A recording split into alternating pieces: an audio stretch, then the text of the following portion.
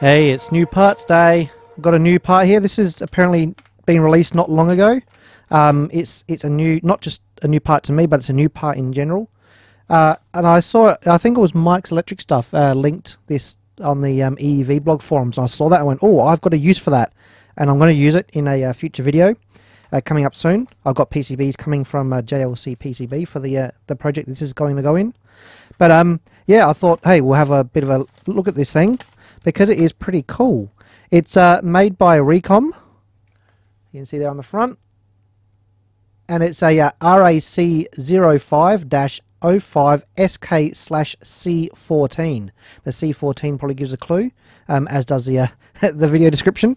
But yeah, I got this from Digikey. I purchased that and it just turned up today. So the Digikey part number is 945-3392-ND.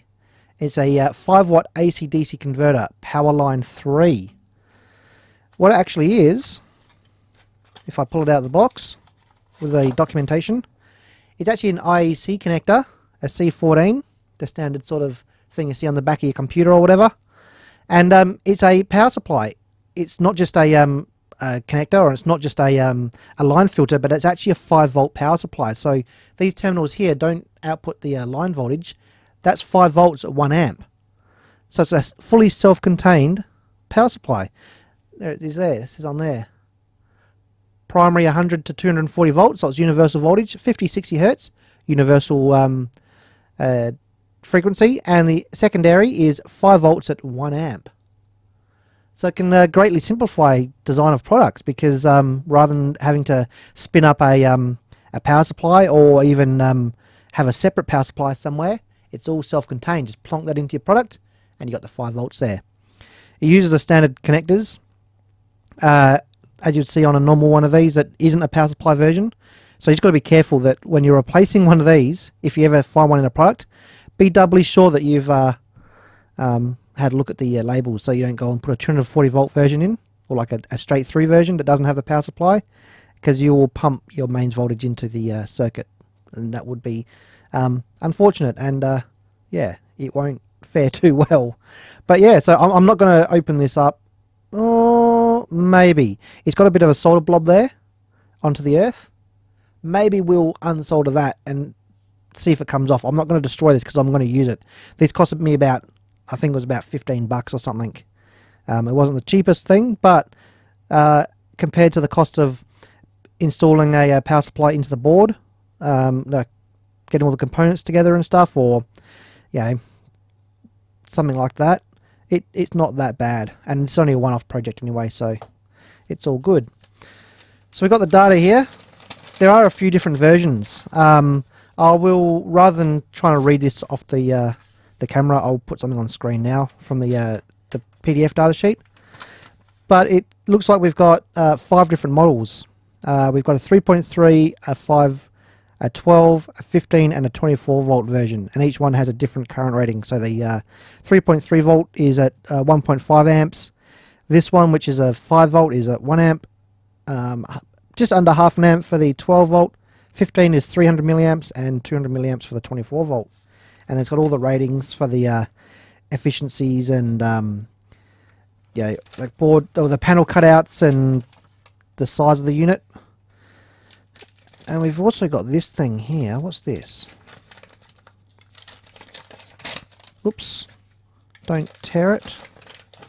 This is all the warning stuff, which I'm just tearing apart. Warning information and stuff. Where's English? Important information de sécurité. Important safety information. Da da da da da da. Just usual stuff. Don't eat it. Don't put it in water. Don't open the thing and stuff. So we'll go ahead and open it because it tells us not to. Well, I'll try to. I'll see what happens. Alright. That just slid off, and we got a bit of wrap on there. And uh-oh. Looks like this is as deep as we can go, because it's potted. It's all got the epoxy stuff, or the Celastic or whatever, injected in there somewhere. There's no way I'm going to open that non-destructively. Or is there?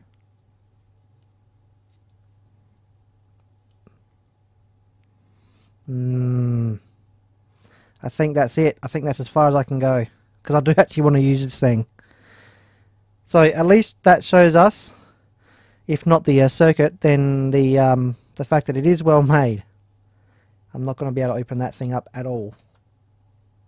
Well, I could open it up, but I will never be able to use it because I'll destroy the thing.